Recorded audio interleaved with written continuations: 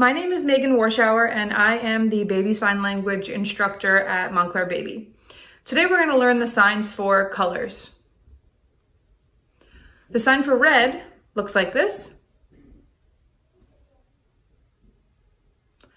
The sign for blue is a hand-shaped letter B, and it twists back and forth like this.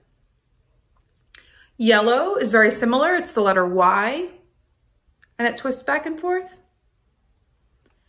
Green is the letter G with that same motion at the wrist. Purple is the letter P with that same motion again.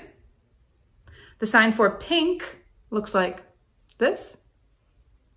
The sign for orange looks like this, like you're squeezing. It's the same sign as orange, the fruit.